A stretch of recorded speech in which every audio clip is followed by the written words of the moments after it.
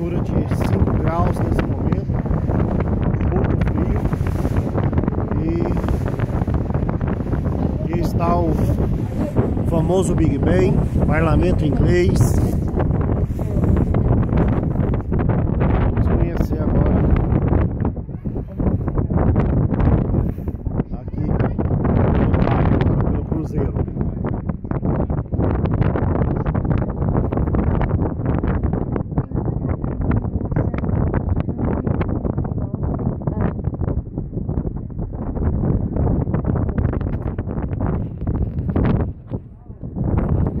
Está o Gustavo.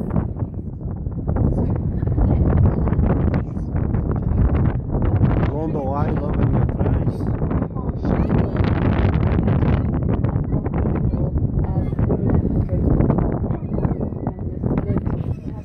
Champagne, prosecco, slushy, snacks and treats. We also have Ed on board.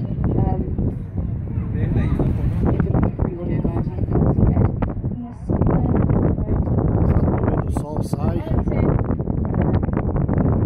Nos dá uma ajuda porque está muito frio.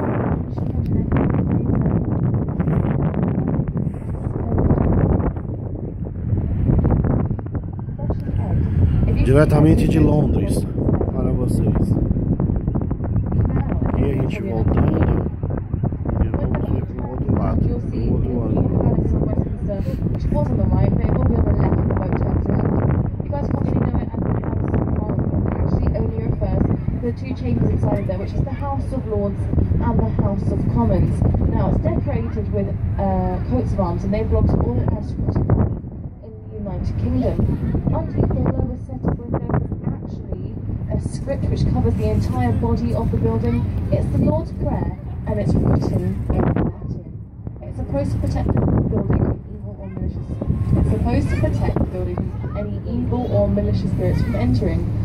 Got there in the end. Fazendo cruzeiro pelo Rio Thames aqui em Londres. You probably didn't even notice it's a small Temperatura 5 graus neste momento, muito frio, mas realmente vale a pena. Many famous people have walked down those steps, like William Wallace, Anne Boleyn, Guy Fawkes.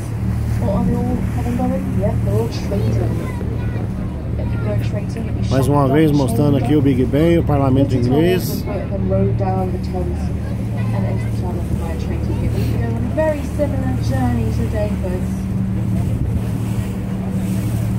Go back to the House of Westminster, or the new House of Westminster. There's 3 towers on there. The middle one is called Thames Tower, the smallest one. The biggest one, with the flagpole on top, is called Victoria Tower, named after Queen Victoria. Victoria herself. And the very iconic clock tower is mistakenly referred to as Big Ben. Yeah, shock horror, everyone. It's not actually called Big Ben. Big Ben refers to the 14-ton bell inside of the clock tower. So we hear it chime every hour on the hour, and whatever hour it is corresponds to how many chimes. So if it's 8 o'clock, it will chime 8 times. Speaking of chimes, Big Ben's chime is slightly off. If you have a musical ear, you might just tell. But there's a little bit of damage on those technical on the side of the